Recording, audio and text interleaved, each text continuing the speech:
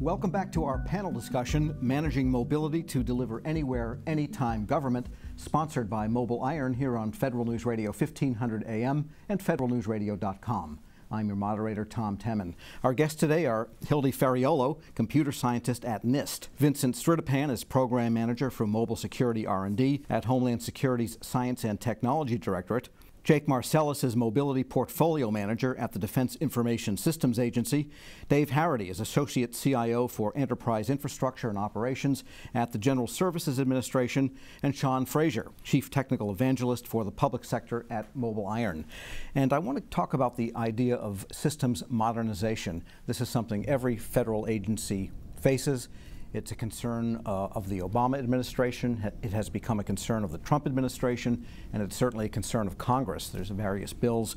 But it seems to me that modernization involves applications and data centers and lots of things depending on the context.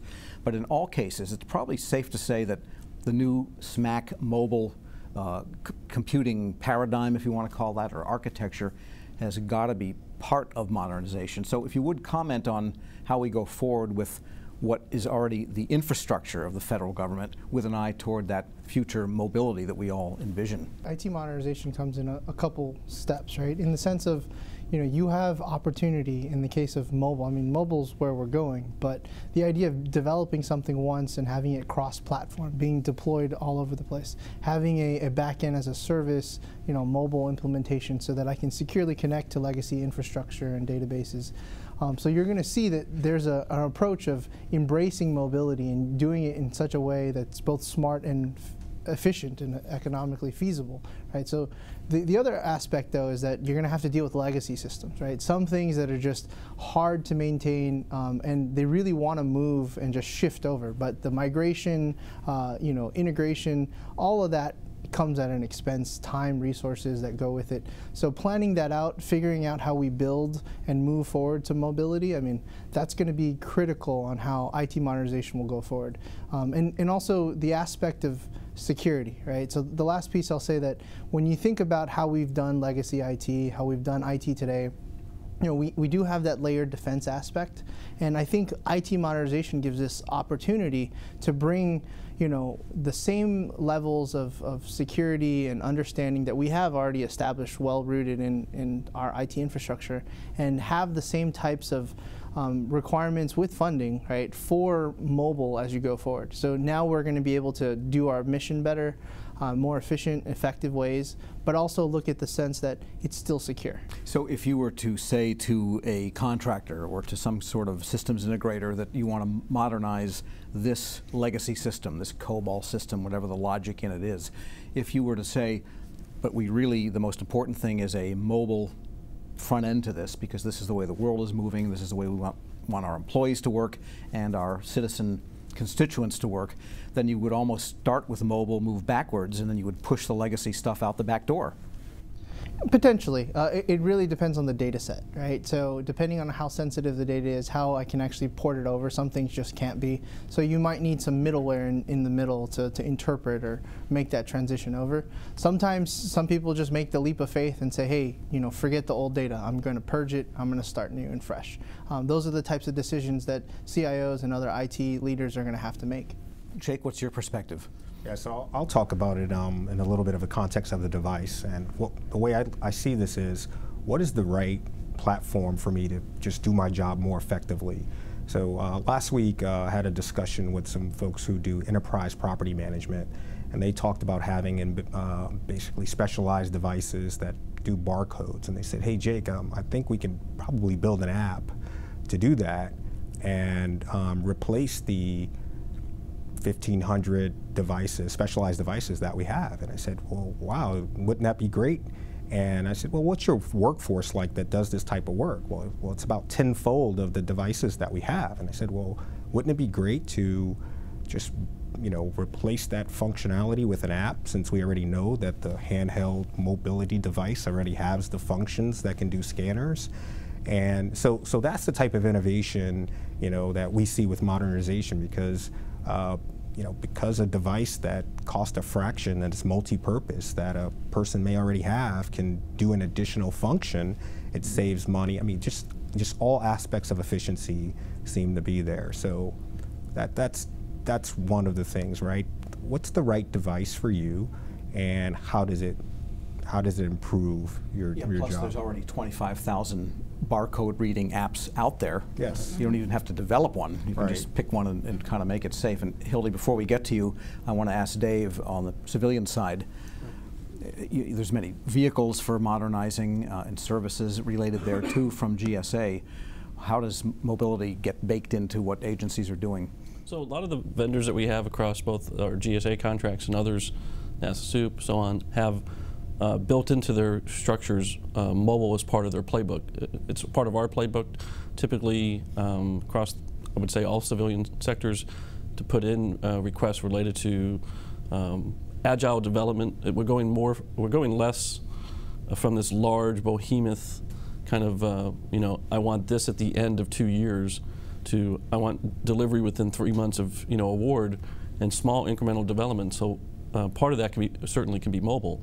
So you don't have to be mobile day one, and you can quickly iterate with agile development to create solutions, create features, and transition that modernization from legacy. You don't have to have, potentially you might have two, both the old and the new, and slowly migrate that over, as long as you can possibly maintain it as cost neutral or cost negative, particularly if the new platform with open APIs and a lot of open source technologies allow you to have lower cost, higher throughput, and provide value at a very rapid pace compared to legacy modernization tactics that are used. Okay. And so, Hildy, what does NIST tell us in terms of modernizing mobility security as a complex? Yes, a complex topic. Just to make sure that I think sometimes is missing is the value add to show your CIOs, your management that the value add and savings that can be obtained by modernization as well. Also, planning is very important to, as David is saying, to do maybe in tandem implementation of it. So both the old and the new way are still possible at the same time, and then taking it step by step as well. All right. Yeah. So that does relate to what Dave said. We don't have to boil it all today, but you have an architecture and an end state in mind, and you go agilely through that. Yeah, I think that's the key that Dave said is moving, agile, moving quickly, and being able to look at those things. Jake brought up a good point, being able to kind of mobilize these things discreetly as you see them. So as you see, kind of something that's a legacy application that you need access to, being able to say from a mobile perspective and look at that application and say, okay, how quickly can I get this to a mobile device and kind of modernize that? And those are all the things that are inside of your control, and people are making kind of build versus buy decisions all the time about, do I go and build this, or do I go to the App Store and buy this, or maybe even get it for free? And then there's the whole implication of, how do I support that and secure that? But those are the kinds of conversations, at least in the private sector, that folks have been having for 5 or 6 years, because it comes down to cost, it comes down to delivering services quickly.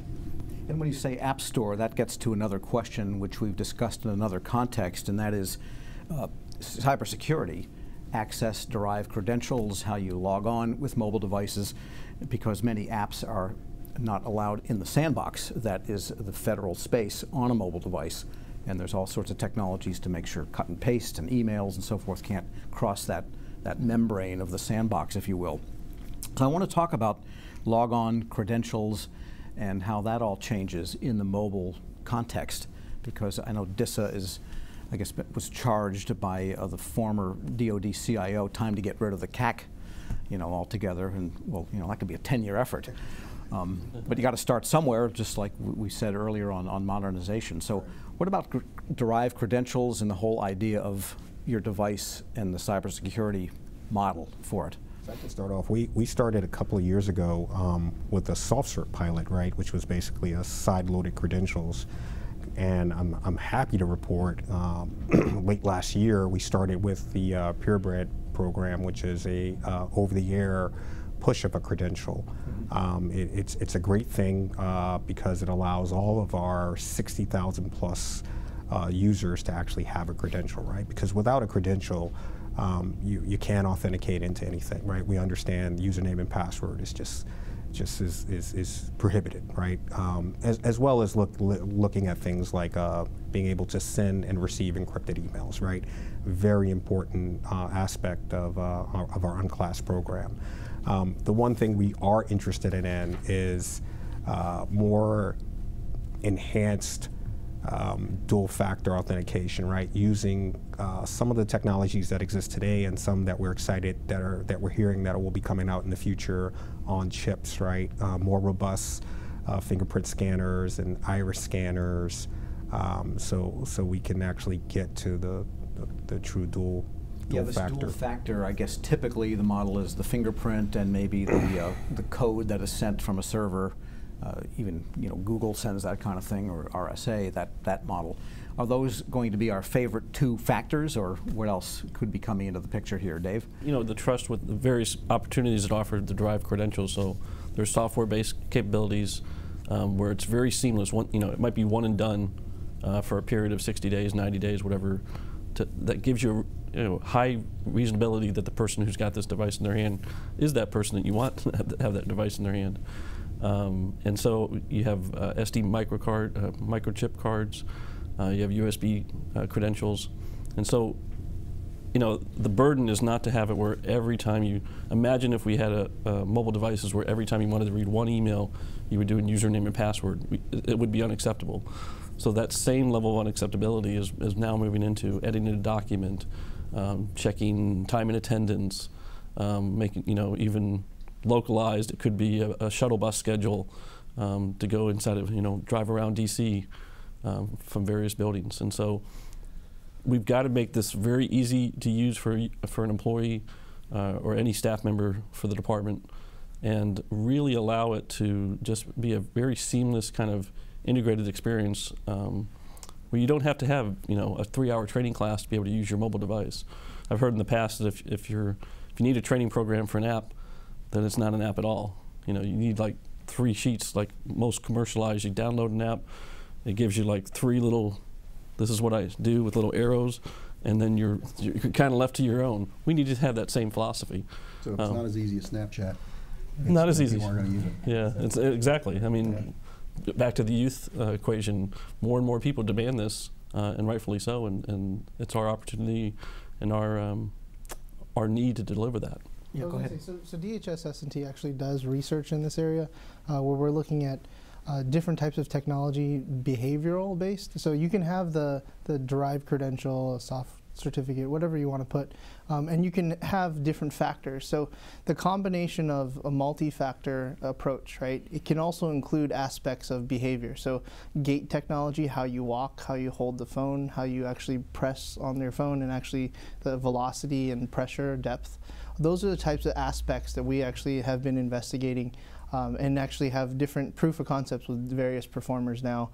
Things that come out of the university, things that come out with small or big business. And it's actually an aspect where we do believe it's going to be a combination of that multi-factor approach.